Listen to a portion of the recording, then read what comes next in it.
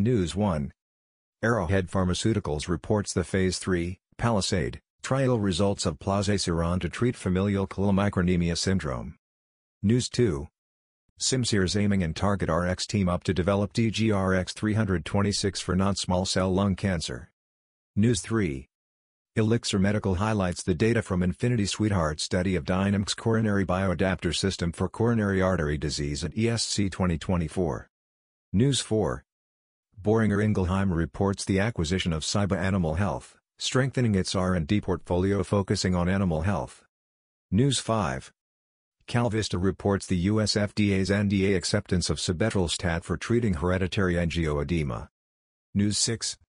Valneva and Pfizer present Phase 2, VLA-15-221, study data of VLA-15 vaccine for Lyme disease.